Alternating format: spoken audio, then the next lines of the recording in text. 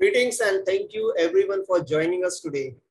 I am Saxena along with my colleagues from Jagsonpal Pharmaceuticals Ltd, Dr. Deepika Chabra, are pleased to extend a warm welcome to all of you at today's webinar on heart disease in pregnancy, which is being held under the aegis of AOGD in association with MAMC and LNJP Hospital Delhi, with Jagsonpal Pharma as academic partner, makers of LycoRed, Maintane and Dhiman. Today's discussion are brought to you by Jagsonpal Pharmaceuticals, makers of LycoRed, Maintane and Dhiman. We extend a hearty welcome to prominent all the attendees and experts. We kindly ask attendees to post your questions, explanations, clarifications, suggestions by text in Q&A box. Please note this webinar is streaming live on Facebook and the chat has already been shared on the chat box. Please visit our YouTube channel, Jagsonpal Medical Insights, to access all the webinars in the future. And as we initiate today's sessions, I request Dr. Sunita Malik to kindly start the proceedings. Today's topic is, as you know, is on heart disease in pregnancy. This is an important topic and everybody should know.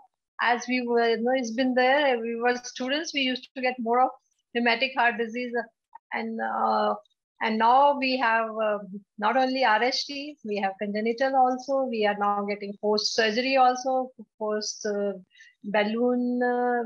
valvotomy and of course the other surgery with on patient on anticoagulants. So many cases we are getting of heart disease and postpartum cardiomyopathies also. So this is an important topic which is going to be discussed today by the students of Bolana Medical College and Loknayak Hospital by Vandana, Dr. Vandana and Dr. Vijaitha, and the moderators are going to be Dr. Shakun Tyagi and Dr. Harsha, and of course it's being chaired by Dr. Asmita, who is not only the president of AOGD but also the today's chairperson. She, as we know, is director, professor, and head of Obst and Gynae. Welcome, Dr. Asmita of Bolana Medical College. Her area of interest is maternal fetal medicine. So today's topic is her own interest, and I know she must have taken an active part in the preparation of her students. So over to you, Dr. Asmita, to say a few words before we start the session. Yeah, thank you so much, Dr. Sunita, and a warm welcome to all the participants. As you rightly pointed out, heart disease is common, and because of advancements in treatment and availability of a surgical treatment, many women with heart disease are reaching childbearing age group and having families. So it's not unusual for us to deal with the patients who are coming to us with a heart disease in pregnancy. And so today, Dr. Vandana and Dr. Vijaitha are going to present the case of the commonest heart disease, that's the rheumatic heart disease, who has undergone a surgery.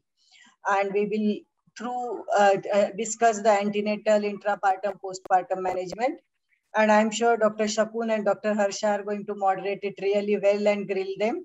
And this is discussion is going to be interesting for all the participants. So thank you, and again a warm welcome to everyone. So can I have the biodata of Dr. Shakun and Dr. Harsha? Just a few words about two of them. Dr. Shakun Tyagi is Professor of Obst and Gynae in Maulana Azad Medical College, and she is the International FIGO Fellowship of 2000, done fellowship in 2009 in Cape Town. She is GST Fast Track Young Scientist Fellowship also in 2009 to 12. Best Journal Paper of the Year in 2014, Jovi. And a member of many committees, editor of Arnachi, Delhi Bulletin, and I'm sure she's got many prizes also, and research papers and publications. Next moderator is Dr. Harsha Gaikwad. She is professor at VMMC and Safdarjung Hospital, New Delhi. She is coordinator of WHO Delhi Stillbirth Registry Project and doing it so well and diligently. And of course, she's a very good, hardworking doctor and does her work silently, but with perfection. She's a member of Stillbirth Society of India with many publications in many international and national journals. So over to both of you to start today's class. Thank you, Sunita ma'am, for the kind introduction. Good evening, all. I'm Dr. Vandana, and with me, Dr. Vijaitha. We are from PG residents from Maulana Azad Medical College.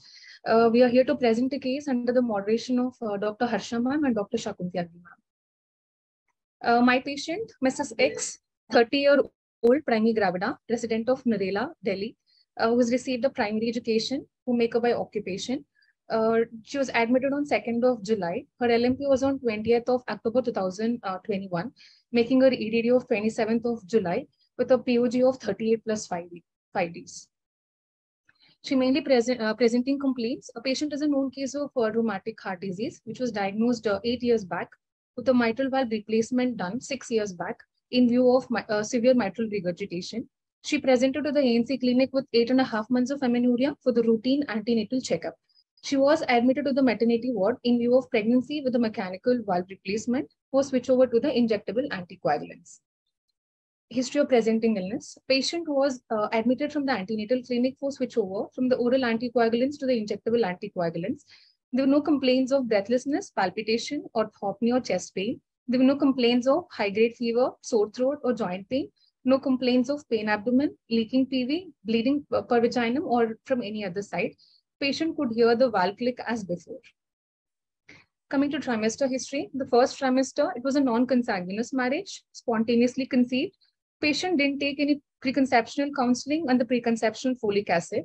Urine pregnancy test was positive, 15 days overdue at home. She was booked at Lok-Naik Hospital at 7-week period of gestation. There was no history of excessive nausea or vomiting, no history of fever without rash or any radiation exposure. Patient took regularly for the cardiac medications. She was under tab aspirin, 75 milligram daily, tab lacilactone, which is tab furosemide and spironolactone, which was 1025, tab digoxin, 0.125 milligram once daily, and tab acinocumarol, 3-4 milligram alternate days with maintaining of INR 3 to 4. And she was on penicillin G, 4 lakh international units BD. She was admitted and she was changed to mainly injectable low molecular weight heparin, which was 60 milligram subcutaneous twice daily between 6 to 12 weeks period of gestation. And tab lacilactone was stopped and tab furosemide 20 milligram twice daily was started. Oral glucose tolerance test was done on admission and was told normal. Ultrasound was performed to confirm the pregnancy at 2 months of amenorrhea and it was told normal and responding. There was no history of pain abdomen, discharge per vaginum, no history of breathlessness, palpitations, chest pain or swelling of lower limb, no history of bleeding per vaginum or from any other site. Coming to second trimester history, she had regular ANC follow-up. Regular monthly visits was at GB Pant Hospital for the cardiac condition, and she consumed regular cardiac medications with the maintaining PT-INR between 2.5 to 3.5. Quickening was felt at 5th month of amenorrhea, and she perceived normal fetal movement since then.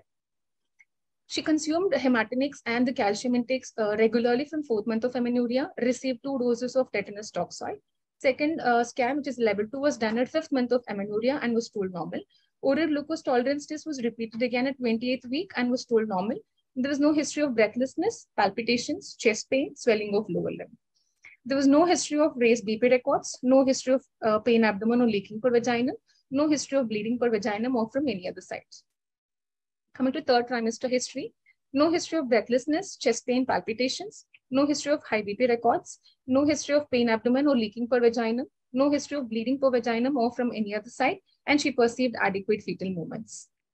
Dr. Vandana, how frequently did your patient visit antenatal clinic, and what all things were asked during each antenatal visit, and what all things was she examined for during each antenatal visit?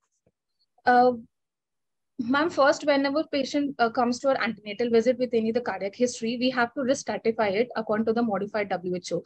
So our patient, since she belongs since her valve was replaced and she belongs to modified WHO class 3, she need to have either bi-monthly or monthly regular visits with the cardiologist, including the obstetrician.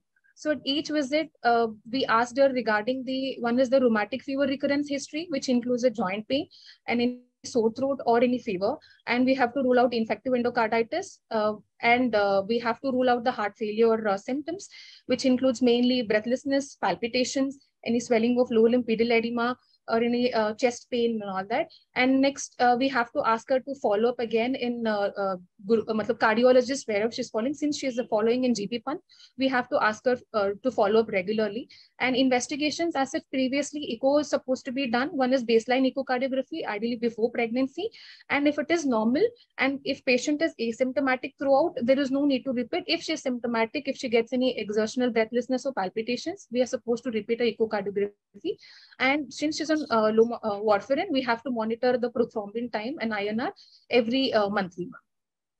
Okay, please continue with the rest of the history. Yes, ma'am. Patient got admitted at 8.5 months of amenorrhea from the antenatal clinic with a switch over from oral to the injectable anticoagulants. Tab ecosprin was stopped and the other cardiac medications were continued. Blood and urine investigations were done. Vitals monitoring, including pulse rate, blood pressure, saturation, chest auscultation were done every 4th hourly. And fetal monitoring were done, including daily fetal movement count and fetal heart sound monitoring were done every 12th hour. Coming to menstrual history, she attained menarche at the age of 14 years. Previous menstrual cycles were for 4 days at 28 to 30 days interval, which was regular, and she had normal flow, no menstrual complaints. Her last menstrual period was on 20th of October. She was sure of dates. Coming to obstetric history, she was married for 9 months, which was non-consanguineous marriage. She was primary gravida, spontaneously conceived. She didn't use any contraceptives. Past medical history, patient was diagnosed as heart disease 7 to 8 years back at the age of 22 years. She presented to the GP PUN hospital with a history of breathlessness on exertion and lying down for a period of 4 to 5 months prior to the presentation. History of rheumatic fever was elicited from the mother. Patient had fever with the joint pains, which was asymmetrical in joint, and larger joints were involved in the childhood. ECG and chest X-ray were done along with some other investigations as told by the mother, and some cardiac valve defect was told, which will require surgery was explained to the patient. She took medications for 1 year, following which she got operated on 2nd of November 2016 at the GP PUN hospital. Valve replacement was done. She got discharged. Did you see the papers? Which valve was given to her?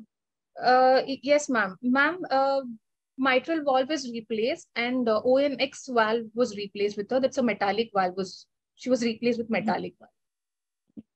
So do we need to know which company or which type of metallic valve is given to her, or all the metallic valves are same? Ma'am, actually the valves are classified according to the thrombogenicity, which includes the low thrombogenic, medium thrombogenic, and the high thrombogenic. The low thrombogenic valves are, as examples are Carbomedic's Medtronic Hall, ATS, Medtronic Open Pivot, and the medium thrombogenic and Onyx, and the medium thrombogenics are bileaflet valves with and the high thrombogenic are the Lilly Casters and Omniscience. Our patient was on ONX, which is the low thrombogenicity, and we categorize the patient based on their risk factors, which is into low risk, none, and if one are present, the risk factors are either the valve replacement, previous thromboembolism, atrial fibrillations, mitral stenosis of any degree, and left ventricular ejection fraction less than 35%. Our patient, since she got replaced with the mitral valve, so she has one risk factor, so her INR was maintained target was supposed to be 3 and ideally it was supposed to be about 3.5. So the target INR depends on the risk factors, and out of which the valve the patient has also has a very important role. So Yes. all the valves are not shown. We should see the patient's papers, and currently most of the valves, if they are recently installed, then they are usually low thrombogenicity ones. Okay, but we should know exactly which valve she's. Okay, you can go back to previous presentation. Vandana, since you know that she was operated before being pregnant, what preconceptional counseling should have been done, which was not done in this patient? Ma'am, ideally, preconceptional WHO, since she belongs to WHO category 3, so we have to preconceptionally counsel, we have to explain her regarding the risk stratification according to modified WHO and the other scoring systems also, which includes Cartrick, Zohara, and ROPAC. So ideally, we follow modified WHO scoring system. Preconceptionally, we have to see what medication she is on. Since she presented to us with 7 weeks of gestation, so ideally with between 6 to 12 weeks, we're supposed to change. If she is on any oral anticoagulants, example warfarin, majority will be on oral anticoagulants. So we have this is the management you are speaking about. What will you tell the patient? How will you counsel the patient? One is we have to tell regarding the process. We have to tell her regarding the number of frequency of visits, including both the obstetrician and the which includes a multidisciplinary approach, which is obstetrician, the cardiologist, and the anesthetist. And we have to tell her how frequently she's supposed to visit based on her modified WHO scoring system. And we have to explain her the cardiovascular events which occurs during the pregnancy, the course of hospital stay, and including the labor management also, ma'am. The first stage, the second stage, and the contraceptive advices. Everything has to be explained preconceptionally. And ideally, she's supposed to take How will you counsel about the pregnancy outcome with relation to the valve replacement? Does it have an impact on the pregnancy outcome?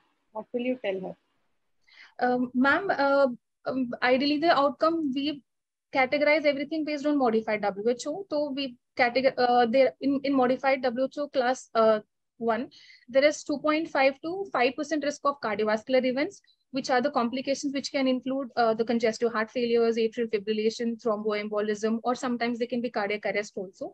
In WHO class 2, there's ideally 5.5 to 10%. In WHO 2 to 3, there will be up to 20%. Which category does your patient fall into? Ma'am, WHO category 3, which has up to 30% risk of cardiovascular events in the pregnancy. Okay. And would you like to explain the risk to the baby also, to the fetus and the neonate? Yes, there are both obstetrical and the neonatal risk also. Obstetrical, mainly she can go into preterm labor. She can have preeclampsia or gestational hypertension. She can have postpartum hemorrhage. These are the known risk complications and the obstetrical complications.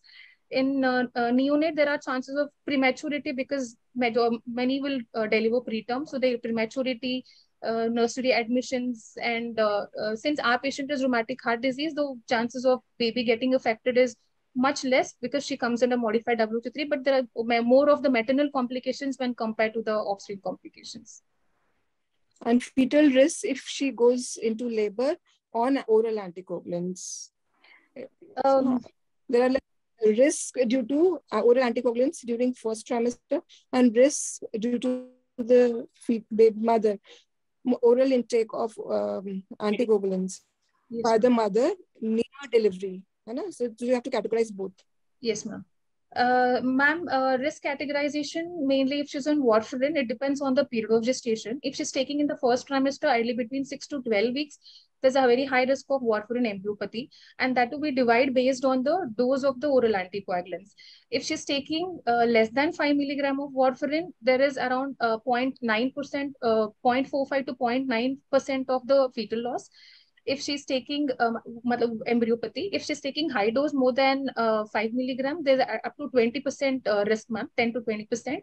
And after that, in second trimester, irrespective of the dose, there is still 2% risk of the fetal abnormalities, which can include the CNS abnormalities, the fetal embryopathy, that is warfarin embryopathy called as Contreras syndrome, where the patient will have the nasal cartilage hypoplasia, laryngeal hypoplasia.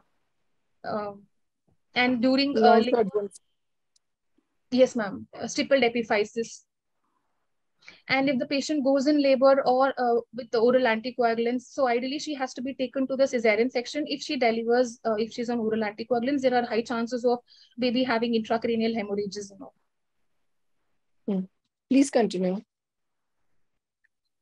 Patient got operated on 2nd of November 2016 at the GP Pant Hospital. Valve replacement was done. She was discharged after 2 weeks on oral anticoagulants, which was acinocumarone 3 mg, oral diuretics, ecosprin, and antibiotics. She had regular follow-up at GP Pant monthly with a dose of acinocumarone titrated according to her prothrombin time on the INR values. There was no history of exacerbation of symptoms, no history of ICU admission. Coming to family history, there's no history of diabetes mellitus, hypertension, tuberculosis, or any other chronic medical or surgical illness among the family members. Personal history, she had adequate sleep, she had normal bowel and bladder habits, there were no addictions or any mood disorders, no history of domestic violence. Dietary history, she's non-vegetarian by diet, and she consumes about 2600 kilocalories per day and 78 grams of proteins per day, which was adequate for her height and weight. Socioeconomic history, she belongs to low middle class of the status of modified Goswami scale according to the 2021 score. So according to the history, my patient, X, 30-year-old primary gravida with 38 plus 5 weeks period of gestation with a known case of rheumatic heart disease with a history of mitral valve replacement done with NYHA class 1 without infective endocarditis. Shall we proceed to the general physical examination, ma'am? Please continue with the examination. On general physical examination, patient is sitting comfortably, conscious and well-oriented to time, place, and person. She is moderately built and well-nourished. Her height is 154 centimeter and weight is, pre-pregnancy weight is 60 kg, making her BMI 25.3. Her gait is normal. On a vital examination, pulse rate is 88 beats per minute, regular, good volume, no radial or radiofemoral delay. All peripheral pulses are palpable. Her BP is 124/80 mmHg, taken in right arm in sitting position. Respiratory rate is 18 breaths per minute, which is thoraco-abdominal. Her SpO2 is 98% on room air. Temperature is 98.7 degrees. No pallor, no icterus. Hydration is adequate. Orodental hygiene well maintained. No central cyanosis. No thyroid enlargement. No JVP raised. No lymphadenopathy. Bilateral breast show normal changes of pregnancy. No erythema marginatum, subcutaneous nodule, which suggests sign of acute rheumatic activity. No osseous nodule, Janeway lesion, and splinter hemorrhage, which suggests sign of infective endocarditis. No pedal edema and calf tenderness. On inspection, as shown in the figure, midline vertical scar is present on the sternum, which extends from the sternal angle to the Xiphi sternum. Apex impulse not seen, no visible vein or pulsation, no deformity seen. On palpation, apex beat is present at 4th intercostal space, 1 centimeter lateral to the mid-clavicular line, which is normal and regular. No thrill appreciated, no parasternal heat. On auscultation, heart rate is 88 beats per minute, regular. On auscultation in mitral, tricuspid, aortic, and pulmonary area, S1, S2 heard, and metallic click heard over mitral area.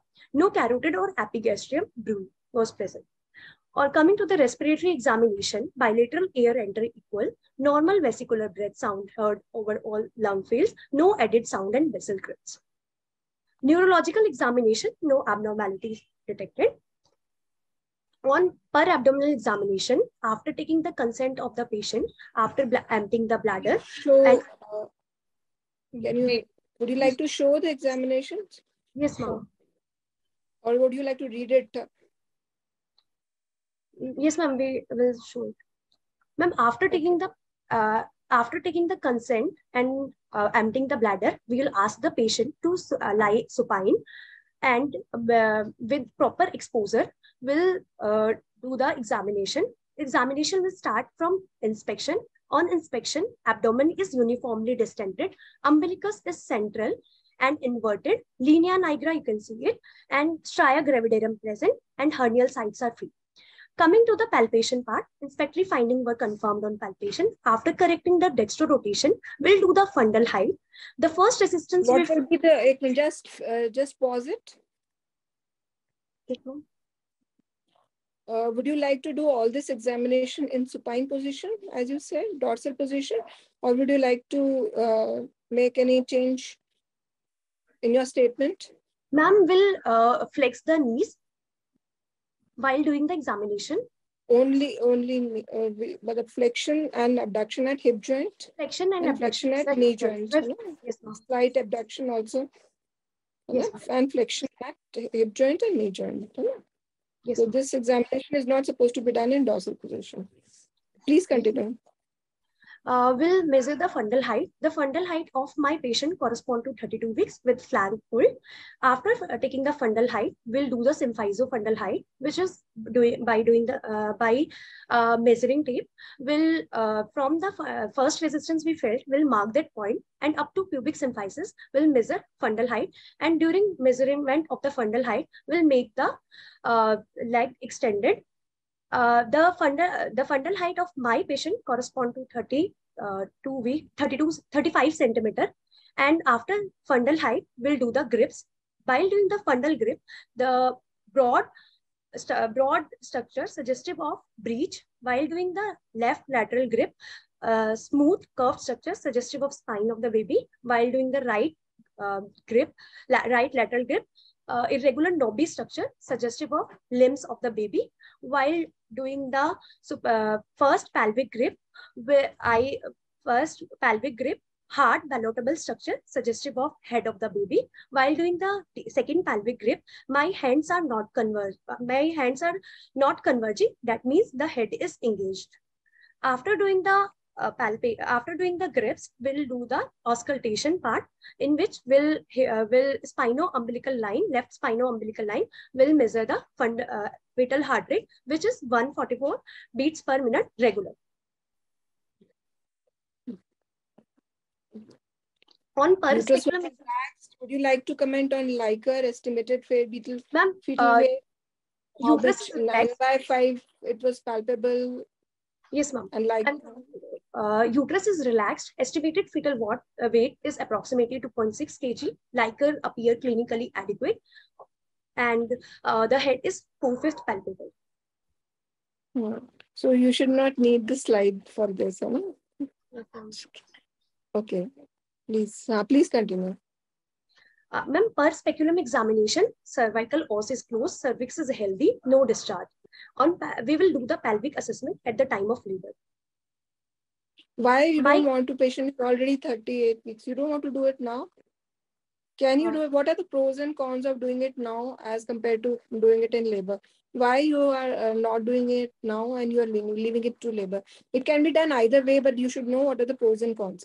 So what are the benefits of doing it now and what are the cons? Why you don't want to do now and you want to do it later?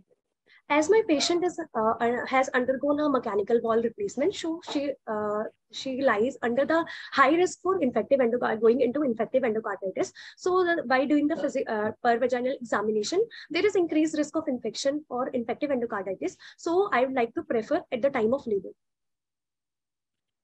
So do you think this pelvis is adequate? Pelvis is adequate in this case? Is there any findings suggestive that about adequacy of pelvis at this time? Any sign which you've already mentioned? We have done the pelvic assessment by modified Monroker's method, which and the baby head is 4/5 palpable. That is, it's going into the pelvis, and and the weight of the baby is average. That is 2.6 kg. So it is favorable toward the vaginal delivery. Okay, so you want to avoid any unnecessary PVs. Yes, ma'am. And unnecessary and chance of infection in this patient. So you would like to do the first vaginal examination when she goes into labor. So that's also a right strategy. And how did you please continue? Infective endocarditis on clinical examination? You said without infective endocarditis.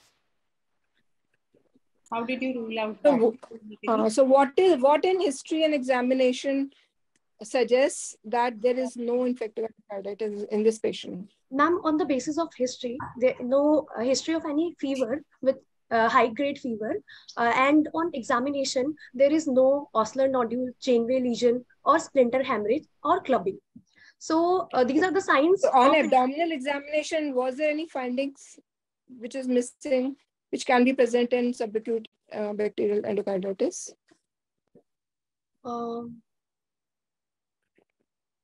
There can be splenomegaly, which you did not mention, and that also be, if like it's difficult to palpate spleen near term, but at least you should mention that you tried and you were not able to palpate it because of the gravid uterus. That shows that you know that a splenomegaly in a case of heart disease could be a feature of infective endocarditis, especially SABE. On the basis of history and examination, my clinical impression is my patient X, 30-year-old primary gravida, 38 plus 5 weeks of gestation, with known case of rheumatic heart disease, with history of mitral valve replacement, with singleton pregnancy in longitudinal line, with cephalic presentation, NYHA class 1, without infective endocarditis, not in label. And one more thing you have to add, whether she is in failure or not in failure. Yes, ma'am. We have missed out on that.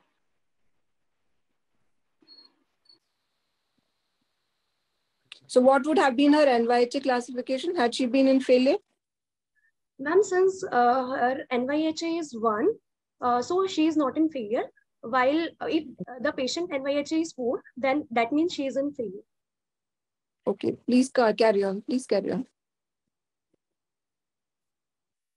So this is your final diagnosis. Now, Dr. Harsha, would you like to continue with the revivers? Would you like to further ask them the questions? Yes. So now your clinical impression is this. Now, how will you proceed for the management of this patient? Ma'am, we have to do the routine investigations and the specific investigations, which is according to the case. And next, we have to prognosticate and counsel both the patient and the attender. We have to plan, and then monitoring and finally treat the patient.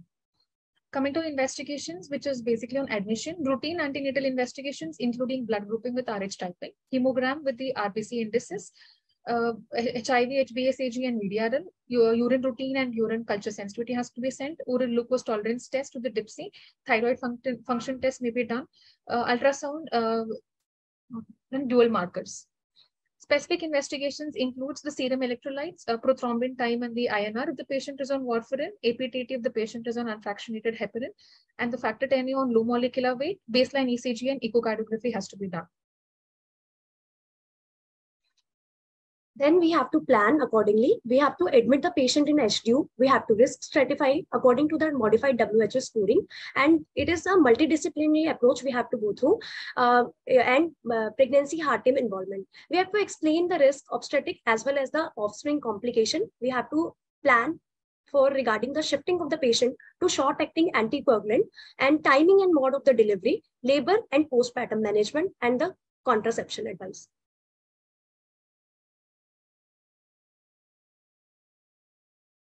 Risk stratification according to modified WHO scoring system. According to modified WHO, there is 1, 2, 2 to 3, 3, and 4. Ma'am, do I have to explain now all the 4? Shall I explain, ma'am? Yes, you can. Yes, ma'am.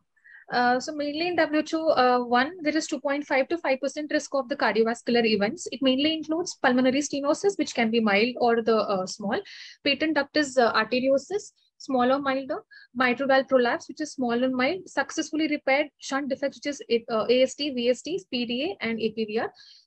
Patient has to follow up once or twice in local hospital. Delivery can be done in the local hospital.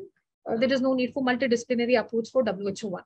In WHO 2, which has 5 to 7.5% risk of cardiovascular events, they mainly include unrepaired AST or ventricular septal defects, repaired tetralogy of Fallot, Turner syndrome without any aortic coarctation.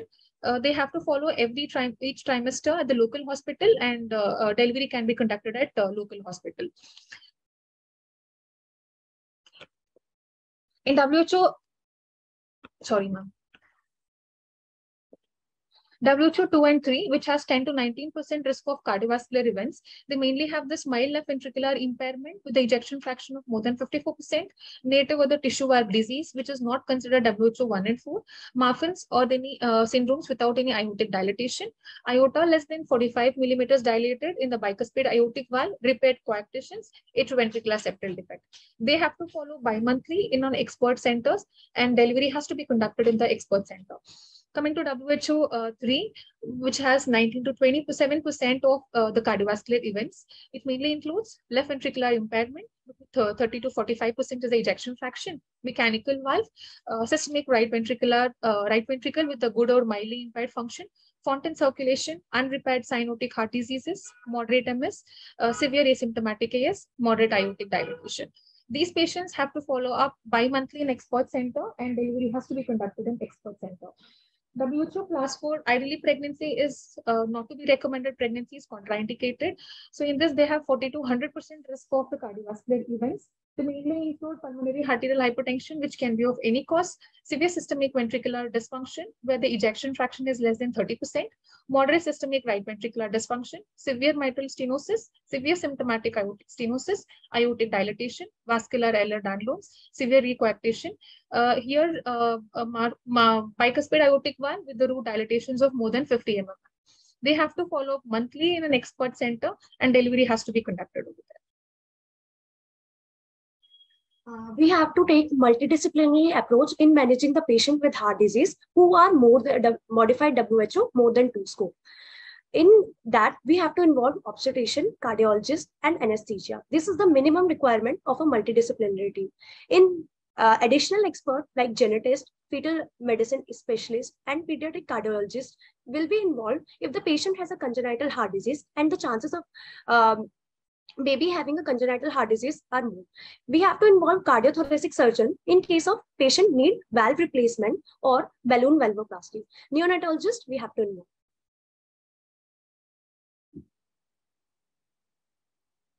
During monitoring and treatment, we have to do maternal monitoring and fetal monitoring. In maternal monitoring, we will start with vital monitoring, which include pulse rate, BP, saturation, respiratory rate.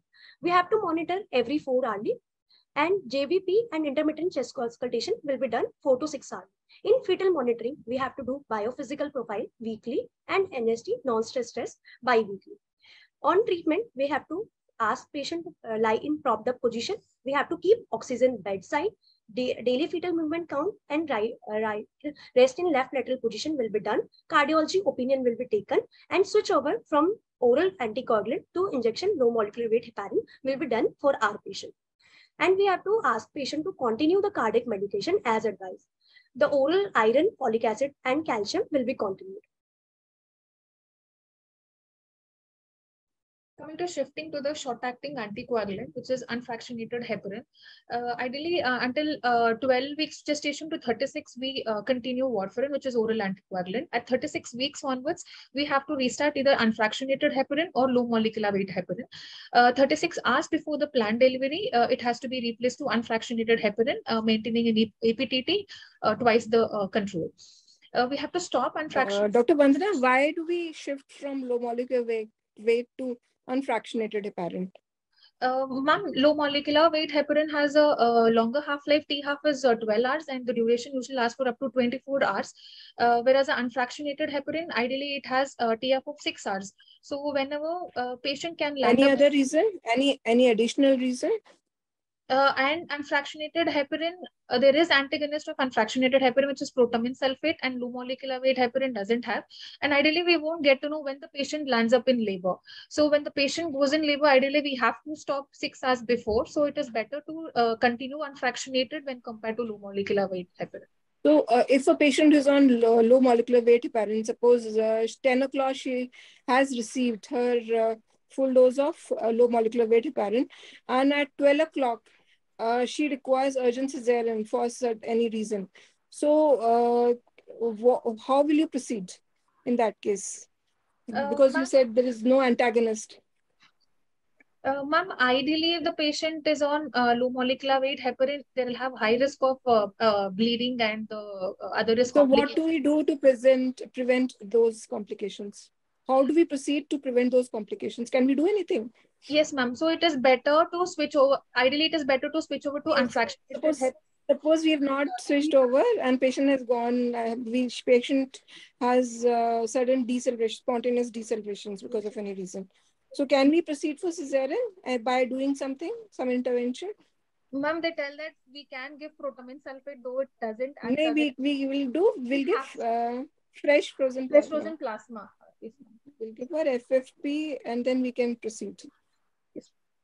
And suppose she is on your acetrom and Yes, she ma'am. goes into labor, and then Yes, the ma'am. same situation arises. She Yes, needs ma'am. cesarean. Then what will you? Ma'am, ideally, if she is on warfarin and she goes in labor, we have Your to voice correct her is not clear. Ma'am, if the patient is on oral anticoagulants and if she goes in labor, so we have, if she needs cesarean section emergency, we can transfuse fresh frozen plasma or cryoprecipitate, and we can bring down the INR to at least 1.5, and we can take up before incision or before giving spinal anesthesia. If the INR is 1.5, we can continue and proceed with it. And ideally, if she is on warfarin, we have to take up our cesarean section because there will be high chances of intracranial hemorrhages if we allow her to the vaginal delivery.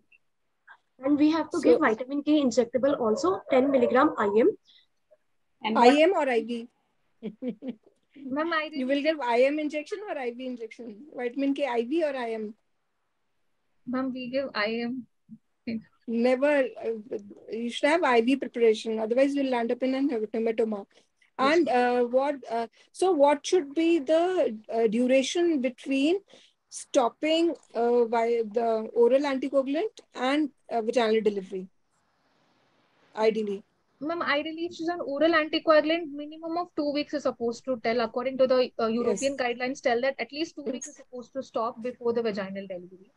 Yes, so it's not that if we are okay yesterday or 72 hours back, patient is already stopped. Now it's safe for the baby to go through the vaginal delivery. But it's not only the mother, even if the mother's INR is fine, the drug might not be metabolized in the baby. The baby might not be having enough anticoagulant, enough coagulation factors to withstand labor, and baby can have intracranial hemorrhages. Okay. Okay. What about the anesthesia part?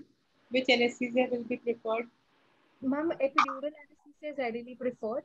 And since our patient is rheumatic heart disease with ejection maintained valve function, so we can give epidural anesthesia can be given.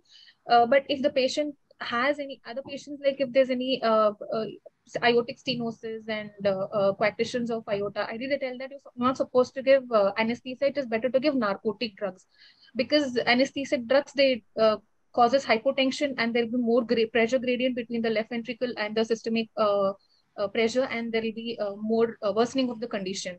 So, what will happen? What will happen to the mother? Ma'am, she can collapse and patient will go into shock and collapse because of increased peripheral vascular resistance and decreased cardiac output will be reduced. Okay. So this is not the situation in your patient. You have given epidural anesthesia. You have and the catheter is inside. So what instructions will you, or when will you remove the epidural catheter? When will you start the next dose of LMWH? Ma'am, if it ideally they tell based on the high risk of the patient. If the patient is moderate to high risk, they tell that you can start with prophylactic dose 6 hours removal of the epidural. But generally, we can start 12 hours after the removal of epidural in generally in patients. Only if there is a high risk of the patient having thrombosis, we can give a prophylactic dose based on the weight of the patient, which is unfractionated heparin. We can give based on weight. Which is 20 milligram if the patient is less than 50, and 40 milligram if the patient is between 50 to 90 kg. They tell them. Okay. We can start low molecular weight after 12 hours. Sorry, I couldn't hear you. You please be closer to your mic. Ma'am, we can restart unfractionated heparin, which is 4 to 6 hours after removal of the catheter. Or you can start low molecular weight heparin 12 hours after. If your patient is very high risk and if you want to start the therapy, prophylactic dose can be given, which is unfractionated low molecular weight heparin can be given 20 milligram if the weight is less than 50 kg, and 40 milligram if the weight is between. What is the dose? What is the dose per kg? Ma'am, ideally you're supposed to give 1 milligram per kg body weight twice daily. Yeah, that is And therapeutic. That is the Dr. therapeutic dose. Dr. Vanda, when you're answering, I would request you not to answer in terms of second person.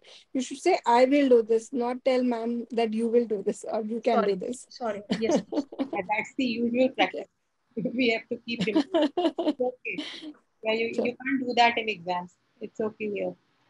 Now, when will you start when will you start an original medication after LMWH and why? I'm sorry, ma'am. When will you start?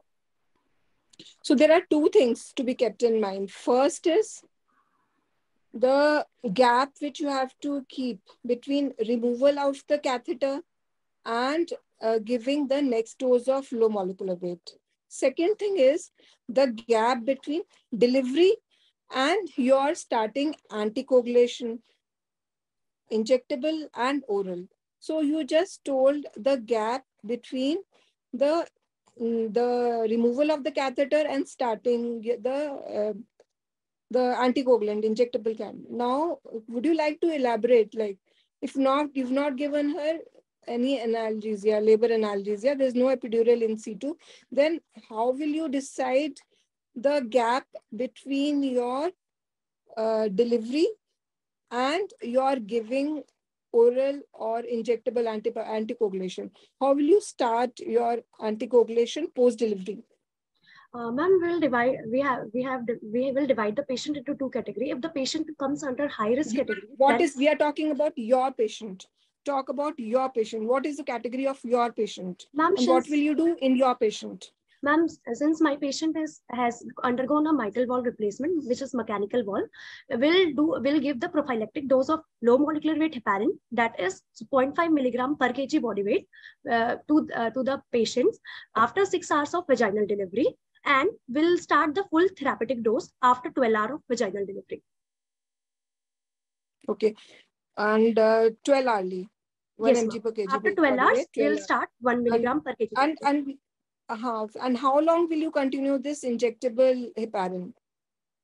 Ma'am, we'll overlap with the warfarin, low molecular weight heparin and warfarin will be continued till we achieve the INR. So when will you start oral? Why do you want me to ask so many questions? Now, initially only I asked you, how will you go about the oral and injectable? So you should tell yourself for how many days will give injectable, and then when will you start giving her oral overlap?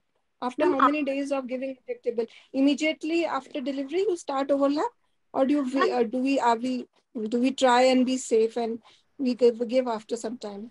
We'll start in our institution. We'll start after 72 hours. We'll start the warfarin and we'll overlap till the INR reaches the So once you start, you should not allow your examiners to give so much. You should not make your examiners ask so many questions. You should tell yourself, okay, then you should also answer for after how much time of oral anticoagulant you will do the PT. After 72 hours of warfarin, we'll do the PT and PT INR report. If it is not in the therapeutic range, then we'll increase the dose of the warfarin and then repeat the PT INR value after 72 hours. So what should be your target? Ma'am, in our patient, the target is up to 3 is the target INR value. As she is up to 3 or more than 3? More than 3, ma'am. 3 to 4. So it would be 3 to 4 rather, no? So how frequently you will monitor? Ma'am, will monitor every 72 hourly. We'll do the PT-INR monitoring. As the half-life of warfarin is 72 hours, so we'll do the INR 72 hours after the dose.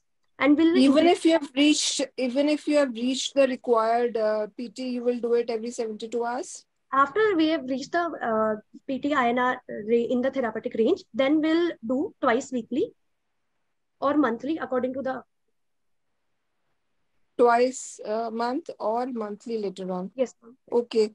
Now, please carry on with the presentation. yeah. Okay.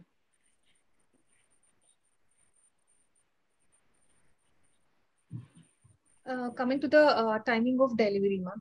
Ideally, we have to in our patient, it is better to allow the patient to go into spontaneous labor. So, if for any other obstetrical indications, if the patient doesn't go into spontaneous labor, the timing of induction will be between 39 to 40 weeks period of gestation, and the induction mainly depends upon the cardiac status of the patient, the obstetric evaluation, including the cervical assessment, and the fetal well-being and the fetal lung maturity. The mode of the delivery, as our patient, in our patient, the pelvis is adequate and the baby is of average size and she belongs to NYHA class 1. So the vaginal delivery is preferable. So what would be the indications for cesarean in a patient? Ma'am, if the patient goes on in the labor with the oral anticoagulant. You are not audible, Dr. Vandana.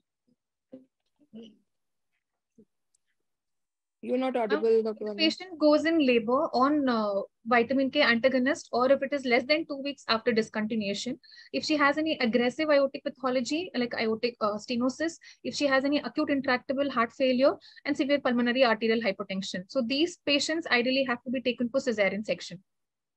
So basically it has to be, the decision for delivery has to be, mode of delivery has to be taken by the multidisciplinary team. And we talk to the anesthetist,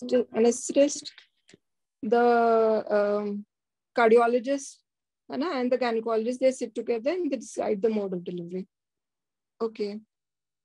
So would you like to, what about the next slide? Go on to the next question. Management. Yeah. So in your patient, she's gone into labor. She's gone into spontaneous labor. So just elaborate how you're going to manage this patient during labor. Ma'am, during first stage of labor, we'll tell the patient to prop down. Oxygen will be given by mask if required. We'll ask the patient to lie in left lateral position. We'll maintain the optimum hydration by allowing clear fluid to the patient, and we'll do the frequent monitoring of the vitals, which include pulse rate, BP, saturation, respiratory rate every 15 to 30 minutes interval, and we'll do the intermittent chest auscultation every 15 to 30 minutes interval. We'll restrict the PV examination. And if we are doing PV examination, we have to maintain proper asepsis. We will maintain a photogram if the patient goes into active labor. We'll do the input-output charting every 4 hourly, and fetal FHS monitor, electronic fetal heart rate monitoring, continuous or intermittent. We'll do the antibiotic prophylaxis, and we'll give the labor analgesia to the patient, which is described below. Labor analgesia, it is a multidisciplinary approach involving the anesthesia department. In vaginal delivery, we can give epidural analgesia or injection morphine 6 milligram IM with the naloxone to be kept handy. So when you are giving morphine, at what centimeters, at what cervical dilatation would you like to give? How will you decide when to give morphine to the patient?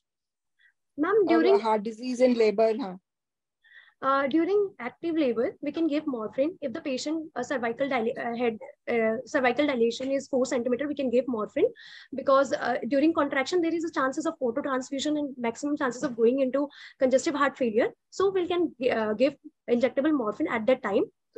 And if another option to morphine is injection of tramadol. How will you get to the patient is 4 centimeters? You try and avoid too frequent per vaginal examination. So any other parameter you can use?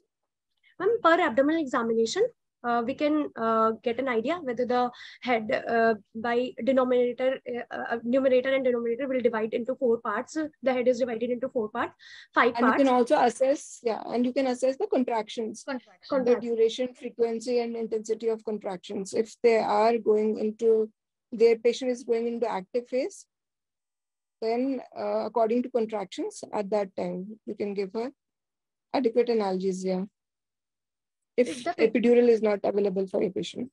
Yes, those patients who have left ventricular outflow tract obstruction or cyanotic heart disease, in that patient will avoid hypotension. So we can give narcotic analgesia as compared to epidural analgesia in that patient.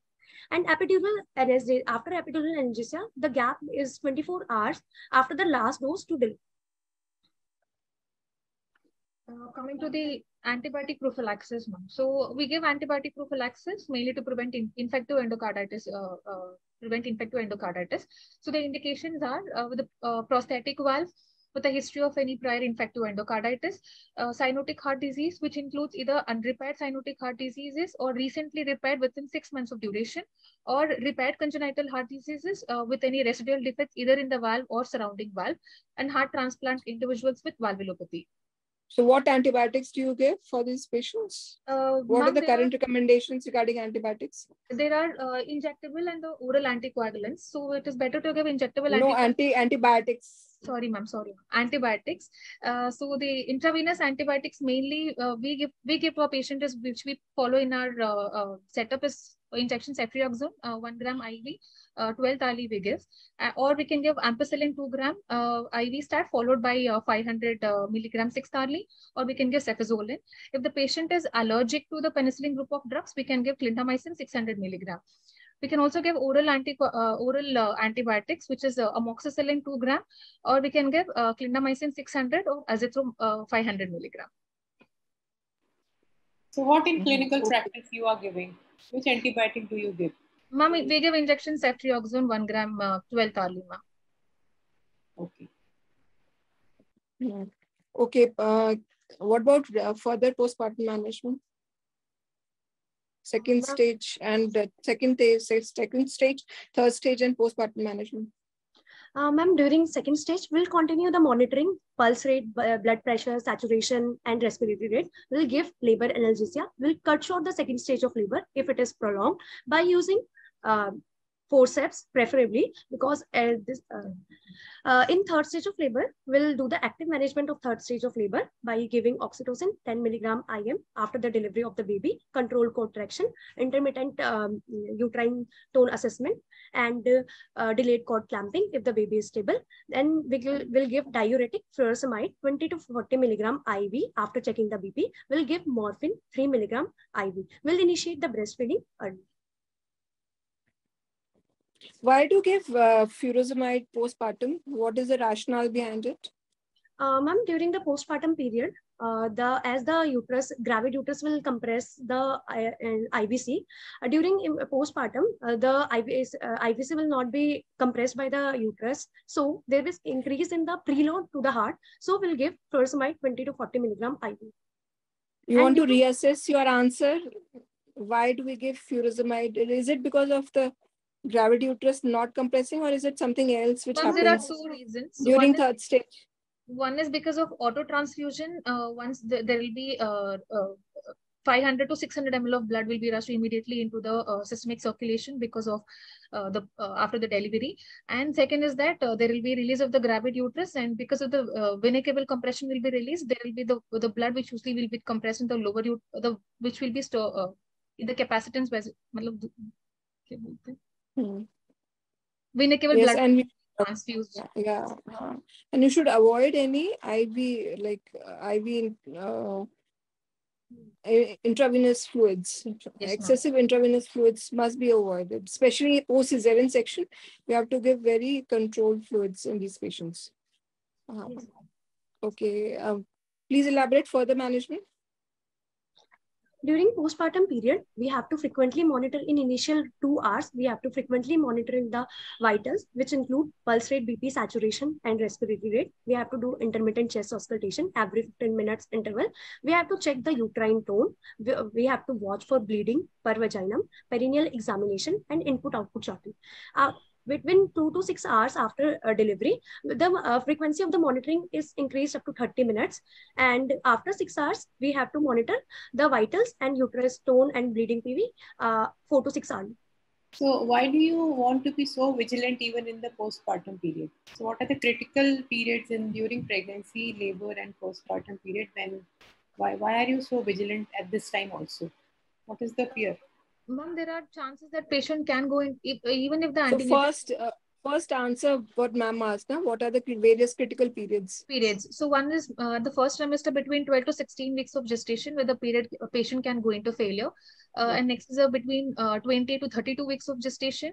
And third is when the patient goes in labor, both in the first and second stage, and immediate postpartum period, and following 3 to 5 days after delivery. So these are the main periods where there are maximum chances of patient going into failure. So now answer the second part of the question again. Why are you so vigilant? Why is she at high chances of going into failure now? Ma'am, though the patient can have the normal without no complications, she can have Ma'am, during the postpartum period, as described, there is auto-transmission of 500 ml blood during which each contraction and release of the IVC pressure compression. So there is an increase in the preload, which that is why the patient has an increased chances of heart failure during immediate postpartum period. Changes in the cardiac output. Yes, right? So yes, ma'am. Already diseased heart may not be able to tolerate it. Right? And that's why you have to give furosemide. Right? And this process is not only immediate postpartum. Okay, this continues later on also, and it might be there till 6. There is redistribution of the fluid from the periphery to the main circulation so that can happen till almost 5 to 6 days post delivery also. So these patients can go into failure later on also postpartum. So first 5 to 6 days postpartum is very critical, as ma'am said. So what instructions do you give to this patient who has delivered? What in your day-to-day practice you will examine? What instructions will you give to prevent all these complications? Ma'am, as there are chances of thromboembolism in this patient, we have to tell the patient to ambulate and take adequate hydration, initiate early breastfeeding. We have to restart her cardiac medications, which she was taking before. In our patient, she was taking digoxin and furosemide. So we have to restart the cardiac medications, and we have to tell her the signs and symptoms of the heart failure. Ma'am, you're not audible. Sorry. Ma'am, you have to unmute. You've muted yourself. Sorry. How will you monitor a patient who is on digoxin? And how will you see the toxicity of all the drugs she's taking?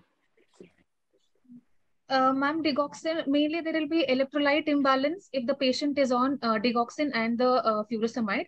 Mainly with the furosemide, the patient will have chances of hypokalemia. So in hypokalemia, there will be ECG changes, and patient can have unconscious or impaired consciousness. So what do you do to prevent this? You must be routinely. Routine monitoring of the serum electrolytes ideally has to be done at least every alternate day. The serum potassium levels has to be measured, and we have to ask her to consume the potassium rich diets, ideally banana, and if her serum potassium levels are low, we can give potassium sachets also can be given. Syrup hot chlor hota hai.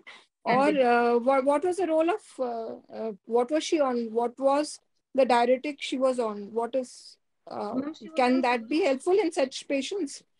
Which diuretic was she taking earlier? She was on tab furosemide, ma'am.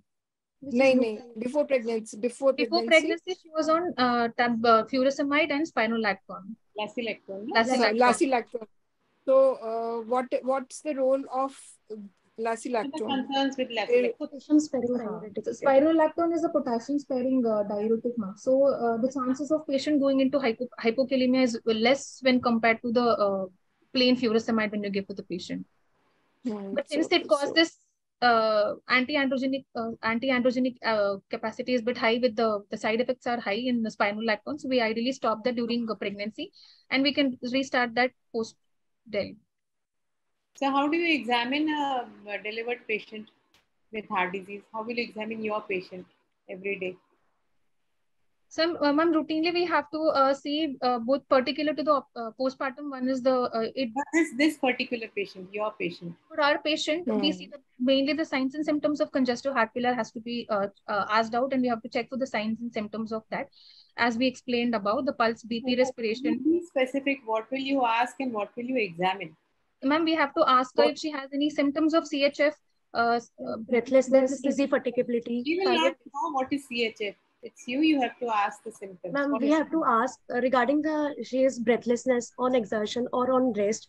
We'll ask easy fatigability to the patient, and then palpitation, whether she is able to hear her heart sounds or not. Then on examination, we'll auscultate her chest for any creps, so that we can easily detect the congestive heart failure if the patient is going on. Anything else? Directly on chest, anything else? Ma'am, pulse rate, saturation. So you have to do head-to-toe examination even in the puerperium, right? You are not supposed to miss out on anything. So what will you check for all the things? Ma'am, starting from the head to toe, will pulse rate. First of all, we'll do the vitals, which include pulse rate, saturation, respiratory rate, and BP. And after the is temperature is there any significance of looking for temperature also? Ma'am, or would you like to give it a go? When the patient is febrile, there are chances of tachycardia, which can precipitate heart failure. That's why you have to examine her completely, no? Yes, ma'am. You cannot simply forego just because it's a routine examination. These first 5 to 6 periods are equally critical as she was in the antenatal period, right? Yes, ma'am. So what else? Ma'am, head to toe, mainly we have to see for the pallor if she is not pale. As she told, first we have to check for vitals, which can be corrected immediately. And other things are supposed to see if she has any pallor or cyanosis. If she has any central cyanosis, mainly if she goes into heart failure. And next is we are supposed to see for JVP, which might be raised mainly if the patient is in right heart failure. Next we have to there will be hepatomegaly, congestive hepatomegaly. Dr. Vandana, you are not audible. Dr. Vandana, you are not audible. Ma'am, we have to palpate for hepatomegaly to see if there's any in patients in right heart failure, there are chances that they might go into congestive hepatomegaly, and we have to look for pedal edema. On auscultation, we can hear basal crepitations if she is mainly in the left heart failure. What else? What else? She has delivered. And other, we have to see for the uterine tone assessment has to be done, whether the uterus is adequately contracting or not, involution.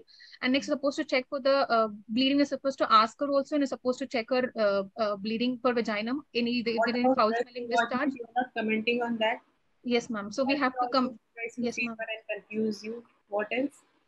And next, we're supposed to see the perineal hygiene and the care has to be seen in the episiotomy. Stitch line has to be checked if there's any infection, if there's any hematoma, has the chances of hematoma will be high. We have to check that. And we're supposed to ask if she has any calf tenderness, or we have to elicit the signs if there's any redness, unilateral swelling of the limbs, which suggestive of thrombosis. We have to rule out that. Okay, fine. And you've left the baby? Yes, ma'am. Ma'am, for the neonatal care in the early neonatal period, we have to ask her to initiate early breastfeeding, which is ideally within 1 hour of delivery or whenever mother is able to feed. And she has to continue her breastfeeding. On demand breastfeeding ideally has to be done. And we have to explain her regarding the danger signs in the baby. When the baby is, when he has any difficult breathing, when he has any gaspings, or if the baby is too hot or too cold, when there's change in temperature, the baby is lethargic. The baby has any change in color, which can be either blue, yellowish, or the blue color. And we have to ask her regarding the cord care also. We're supposed to check also if there's any bleeding or if there's any infection discharged from the cord. Fine, perfectly fine. So what are the dangers? Yeah. What can you do about contraception initially? You have talked with the patient before delivery, no? She has delivered now. What counseling did you impart her before getting delivered? Is it important or not? Yes, ma'am. Yes, ma'am. It is important. During the antenatal period, we have to counsel regarding the contraceptive choices she has. No, now she has delivered. No. What have you decided for her? Ma'am, we can LNG intrauterine device. Levonorgestrone intrauterine device comes under category MAMC category 2, so that we can insert the LNG IUD for our patient, which comes under MAMC criteria category 2. And how will you counsel? What options will you give to the patient, and what pros and cons will you explain to her? How will you, that is the way you counsel. Ma'am, other options include progesterone only pills, which comes under WHO category 1, MAMC category 1, and copper T IUD, which comes under WHO category 2. Combined oral contraceptive should be avoided as it increases the chances of thrombosis and it will increase the BP and it has an increased chances of... हमें answer दे रहे हो ना, patient को कैसे council करोगे ना? चलो ठीक है. Okay, please carry on. चलो, don't get confused. Carry on. Ma'am, ideally we categorize the contraceptives according to the MEC category 1, 2, 3, and 4. So in our patient, we can give progesterone only pills and implants, which is not available in our hospital. So we can either give Mirena insertion can be done, which is which is category 2. As she told us, combined oral contraceptive pills are contraindicated. Barriers are quite safe, which reduces the PID risk also, but it is less reliable because there are high chances of failure. Permanent sterilization option can be given if the patient is allowed, or vasectomy can be advised if the husband is willing. जब भी बात करते हो ना, अपने patient के relation में बात करो, है ना? ये तो तुमने जनरल बता दिया, ठीक है? तुम what are the danger signs for the mother? You talked about danger signs to the baby. What about danger signs to the mother? You had explained. Did you explain danger signs to the mother? Ma'am, yes, ma'am, we explained her. Our patient, she's in antenatal period, so she's not delivered yet. So we have to explain. नहीं, post delivery, she's delivered. Post delivery. आपने forceps वगैरह लगा दिया, सब कुछ हो गया. Baby के भी danger signs बता दिए, contraception भी आपने decide कर लिया, बता दिया. But mother के danger signs नहीं बताए ना? Ma'am, mother danger signs include like if she has any episode of breathlessness or palpitation, chest pain, since she had to consult doctor. Then if the patient has increased bleeding per vaginum or foul smelling discharge or any rise in temperature, then we have to ask the patient these danger signs and she'll inform immediately if she has. ठीक है, headache. Ma'am, ideally we categorize we categorize based on the cardiovascular risk and the general obstetrical complications.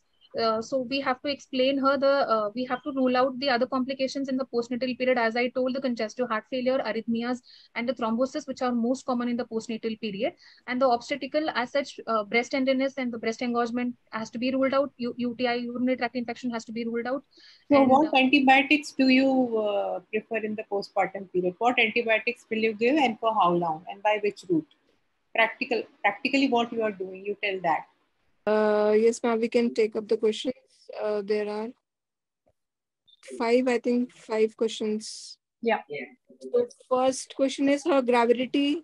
So she was a primary gravida. Reason for preterm labor in heart disease patients. These babies are stressed, usually FGR. And whenever there is a stress to the baby, you know, so there is always a chance of the mother going into preterm labor. So findings of echo and ultrasound and whole abdomen, usually they are not provided to you in your exams. So if you ask, you can be provided. Why ventouse is not used? So there are pros and cons for both ventouse as well as forceps. So ventouse causes less trauma to the mother. However, chances of trauma to the baby is more and it requires maternal effort also. So therefore,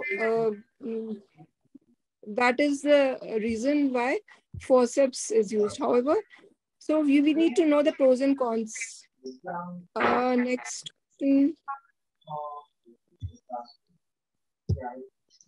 What will be your choice of antibiotics, if any, peripartum? We've discussed it. Yeah. Why early ARM? No, avoid early ARM. It's not why early ARM. One should avoid any pervaginal exam. We should avoid multiple PVs and early ARM should be avoided to reduce the chances of infective endocarditis. There is another question, findings of echo and ultrasound whole abdomen. So, they're not always can answer this. The PGs can answer this. What are the findings of echo and ultrasound whole abdomen in your patient? This is the question in the chat box. Ma'am, in our patient echo report, the ejection fraction is 60%. And patient has mechanical valve replacement changes and with mild TR and mild AR along with the prostatic valve, mechanical valve. So all the rest of the valves were normal, Yes. and there were no vegetations, essentially. No pulmonary artery hypertension, and rest the walls are. So next one is the patient is on oral anticoagulation, came in active labor, how to manage? Ma'am, if the patient is on oral anticoagulant, then we will not give the trial of vaginal delivery, as it increases the chances of intracranial hemorrhage. After correcting the INR by giving fresh frozen plasma and vitamin K IV injectables, if the PTINR is corrected, that is our target is 1.5, we can go for the cesarean section. Yeah, because we want to prevent the fetal hemorrhage also. That's the reason. Okay, the last, I think you have already explained about the epidural removal and restarting injectable anticoagulants. Have you told about it? Yes, ma'am.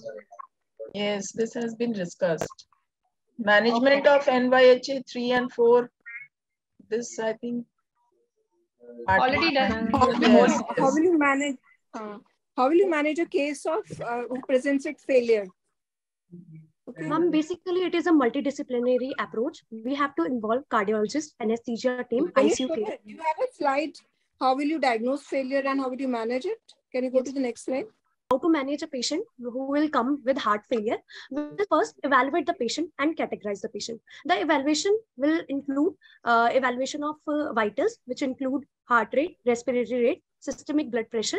If the heart rate is more than 130 times per minute and respiratory rate is 25 breath per minute, lactate level is more than 2 millimole per liter, or systolic blood pressure is less than 90 mmHg, or patient is in altered mental state, she has a cold skin or lycouria, will categorize the patient in severe heart failure. And the management of severe heart failure include, we have to optimize the preload by using diuretics, or we include furosemide or vasodilator if the patient is maintaining systolic blood pressure of more than 110 mmHg. We have to optimize the oxygen requirement either by giving non-invasive ventilation or by invasive ventilation if the saturation falls below 95%. We have to give inotrope support to the patient, which include levosimendan. We have to deliver the patient urgently by cesarean section. And if the patient is not maintaining, we have to give the mechanical support. And if after mechanical support, heart transplant is the option. If the patient is stabilized, we have to do manage preload by using diuretics and control afterload by giving vasodilators, arterial dilator like hydralazine, and we have to decrease the work of heart by using beta blocker, which metoprolol will frequently use. So another common complication is AF. So if a patient comes with AF with fast ventricular rate, okay, most of the AF which we get have a controlled ventricular rate, then we don't need any urgent intervention. But if she has fast ventricular rate, okay, atrial fibrillation, then how do we go about the management?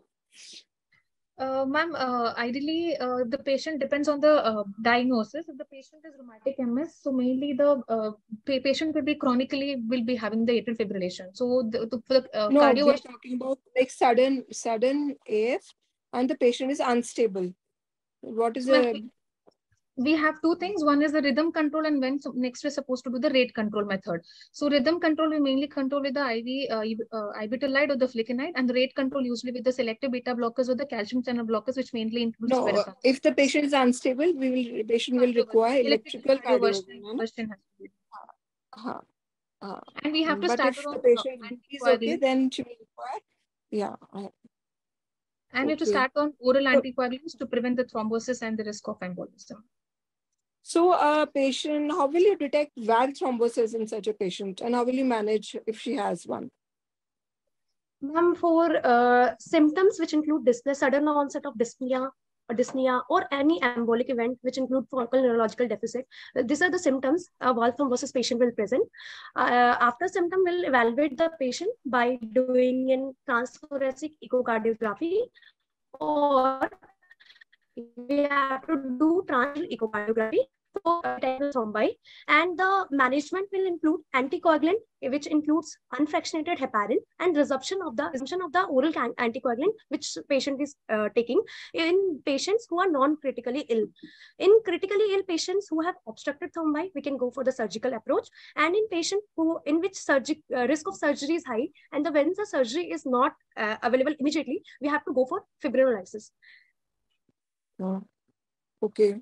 So these were the most common. So can you enumerate what are the changes in pregnancy? Why these women with heart disease are at higher risk of all these complications? What are those physiological changes in pregnancy? Okay, we just wind it up with those few questions which you might be asked. Yes, so the normal cardiovascular changes which occurs in pregnancy are mainly, there will be increase in the cardiac output, which is in the first trimester by 5 to 10%, and in second trimester 35 to 45%, which is maximum during the gestation. And immediately in the stage 1, there will be increase in more than 30%, and stage 2 50, and immediately postpartum, more than 80% of the cardiac output will be increased. And heart rate, there will be increase in the heart rate through the pregnancy. Ideally, there will be more than 10% by 15 to 18 beats will be increased. Early postpartum, there will be reduction in 5 to 10%. Blood pressure ideally decreases.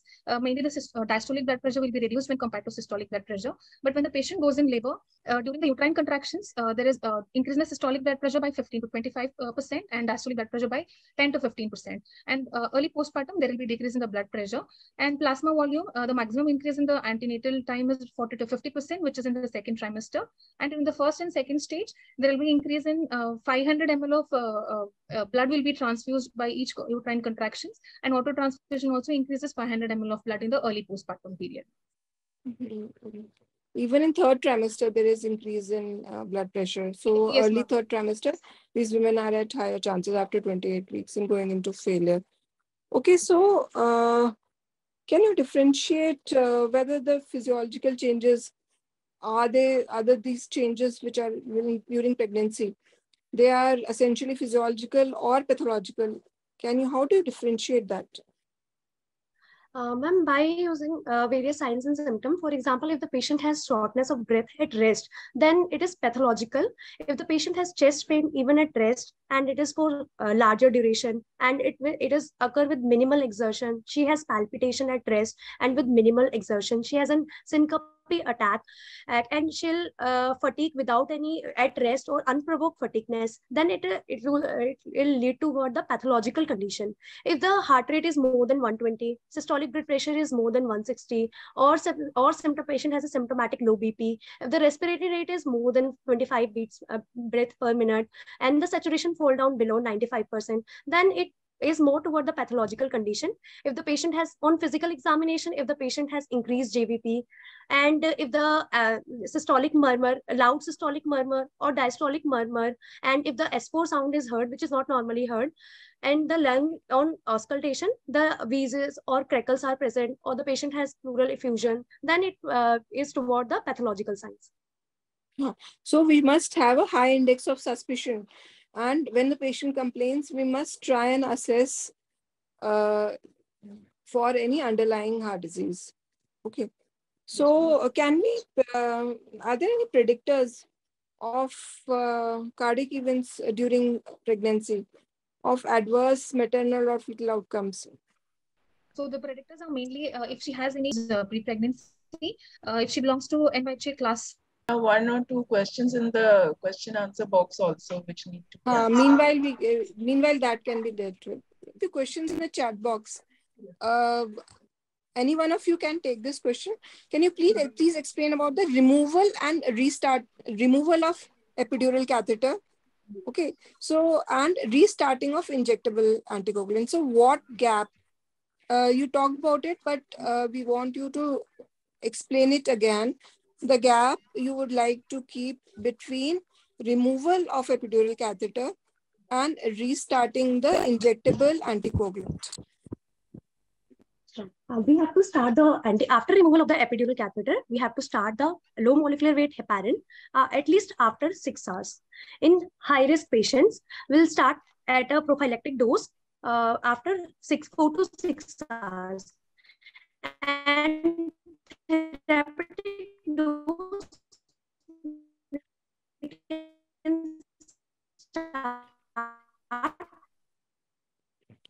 So we need to understand that high-risk women. Okay, Dr. Vijaitha, of the epidural catheter. Yeah, okay. Am I audible, ma'am? हाँ, पर बीच में नहीं सुन रहा था. Okay, would you like to, Dr. Shivani, ठीक दोबारा से repeat करने के लिए बोले? आपको सुन रहा था क्या? I was not able to hear what you were saying. रहने दीजिए. I think we can take this question, role of augmentation of labor in heart disease, if they can answer.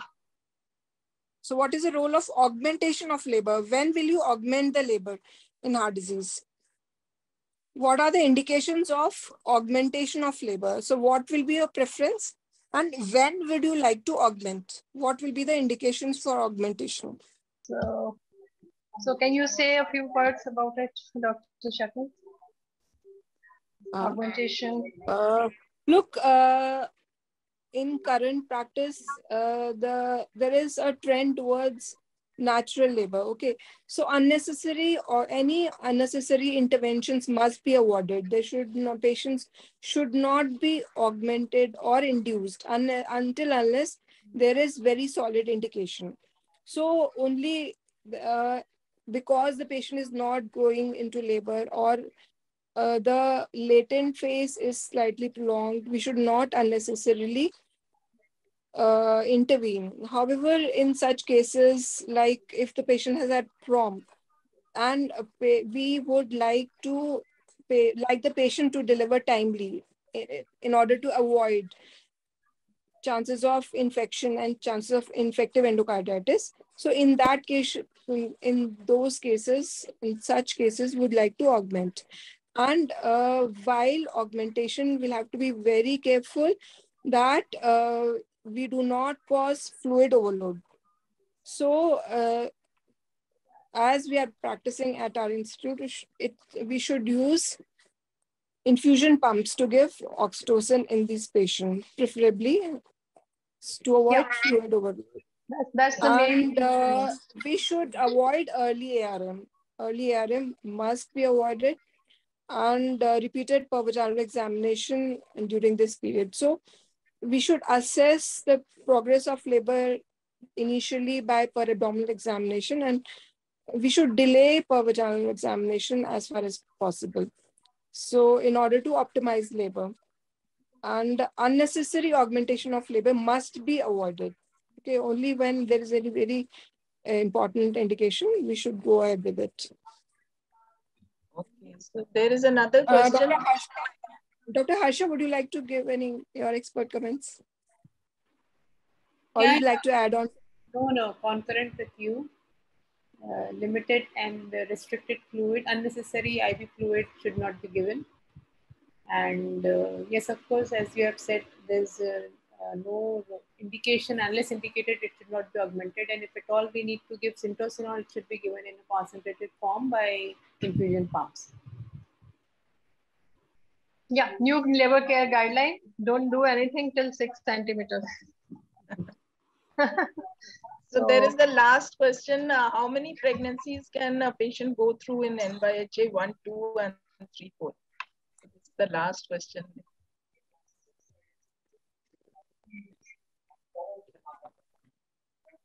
एक ही काफी है. No, there is no limit to number of, like if the patient's status is more than of course. So that at every pregnancy will have to be assessed de novo. It doesn't mean the patient's had 3 pregnancies, but as the condition progresses, she will not remain. Okay, I think I did not understand the question. How many pregnancies the patient go through in NYHA class 1? Okay, so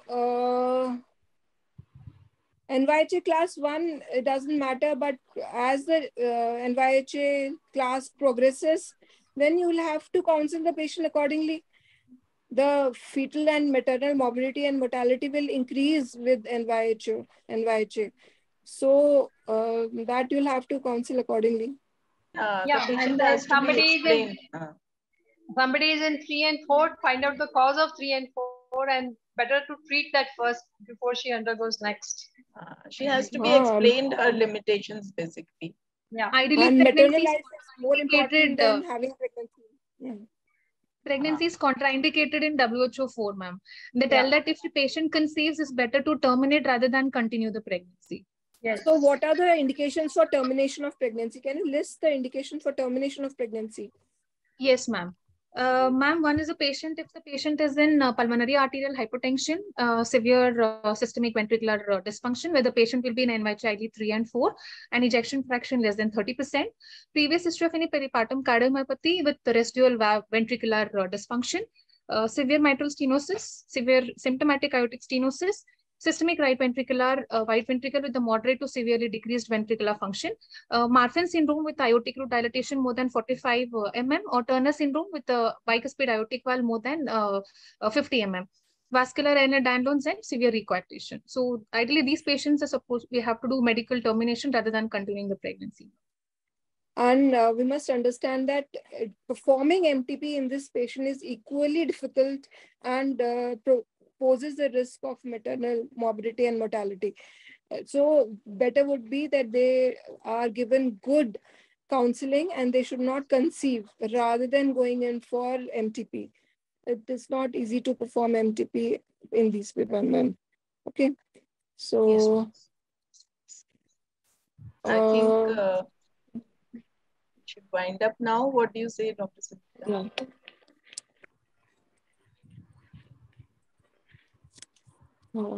Dr. Shakun? I think we should wind up now. No, they've answered most of the questions. Anybody else? Dr. Harsha, would you like to ask anything else? Just one remaining question. If at all she has to undergo surgery, what is the right time? And who should be done the corrective surgery in heart disease, especially the valvular? Ma'am, the surgeries depends on the ideally is a candidate for, ideally we prefer balloon mitral valvotomy safe in pregnancy when compared to replacement. So it is to be done between 24 to 28 period of gestation. So if the patient has any congestive heart failure symptoms, if she is severe mitral stenosis, in these patients, we ideally tell them to get correct. If she's not corrected pre-pregnancy, between 24 to 28 weeks, we correct.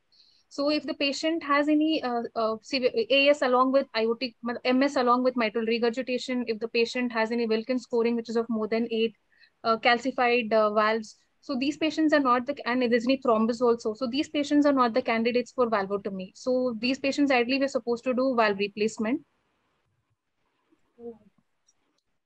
Okay. Mm-hmm. So when will you do the valve replacement?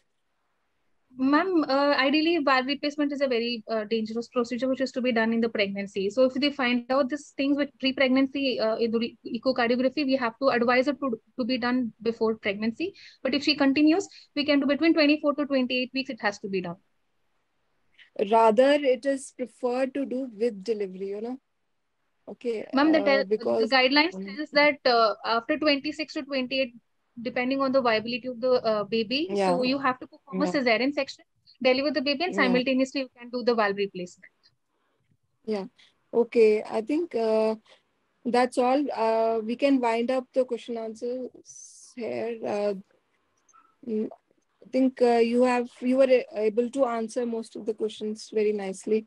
Dr. Harsha, would you like to comment? It was a very good presentation, and the postgraduates have done a wonderful job. And of course, they have to be more from the practical point of view, because they are able to answer all the theoretical ones, but they should be able to answer the practical questions also, what they are doing and seeing in everyday practice. Yeah. Overall, it was a presentation. Yeah, so it was a nice and informative class covering all the basics, and the students were able to answer all the questions. And on behalf of AOGD and the Delhi PG Forum, I would like to thank Dr. Asmita, who has given her valuable time for the session today. And Dr. Shakun and Dr. Harsha have really worked hard with the postgraduates to make this discussion so lucid and interesting. So we are really grateful to you, Dr. Harsha and Dr. Shakun both. And the postgraduates, Dr. Vandana and Dr. Vijaitha, have also toiled hard, as we have seen in the discussion, that they were nearly able to answer all the questions. And lastly, my sincere thanks to Jagsonpal Pharma and Dr. Deepika for giving us this lovely platform, and also for our audience and postgraduates from various colleges for patient hearing. And I hope they must have benefited from today's session, because Ma'am, can you project the slide? Can you project the practical course slide once more? Yeah. Ma'am, please, the announcement once more, ma'am, please. This is the practical course and CME held by the Department of Obst and Gynae, MAMC and Lok Nayak Hospital from 5th to 7th August. So all the postgraduates, please make it a point to register here, because you will be able to thoroughly prepare for your exams. Actually, timing was not mentioned, so the residents were asking about the timings. I think it starts from 9. 8 o'clock. First, usually 8:30, 8 o'clock in the morning. The first class starts at 8 o'clock in the morning, and then continues till almost 5:30 to 6 o'clock. Yeah, and the first slot is over, no? So that 6,000 till 15 July. That is over. Or have you extended the dates? Dr. Sunita, that we have extended till 28th. Oh, thank you. Okay. RPGs are asking. And our next class is on abdominopelvic mass. That is on 15th August. So that is with AIMS. So yeah, you can register by going to this webinar ID. You can note down the webinar ID, and it will be available also in the Facebook Live recording. So you can register early so that you get the reminder emails and all. So you can register now for the 15th August class at this webinar ID. Thank you. Thank you very much, Dr. Asmita, Dr. Shakun, Dr. Harsha, Vandana, and Vijaitha. Thank you, everyone. It was a very good class. Yeah, of course. Well presented, well moderated, you, and well coordinated by Dr. Sunita, Dr. Shivani. Thank you, ma'am. I take this opportunity just to project a few of our brands, which are Doxypal DRL, doxycycline, 100 mg capsules. We have Injection Maintain, hydroxyprogesterone caproate in 500 mg and 250 mg. And LycoRed Preg Sachet, which is L-arginine, lycopene, and DHA for high-risk pregnancies. Lycopene in LycoRed is Lyc-O-Mato, which is an exclusive product which comes, exclusive marketing rights are only with Jagsonpal, because it is not only plain lycopene, but the lycopene in the bioenvironment as it is available in the nature. So that the benefits, the health benefits of Lyc-O-Mato are much more. So one LycoRed capsule would be equal to 3 lycopene plain capsules. So do look for LycoRed whenever oxidative stress threatens. Thank you all very much, and we look forward to see you again. 15th of August. Yeah, Independence Day. Good night. And before that, the CME at MAMC. Yeah. Thank you. Thank you.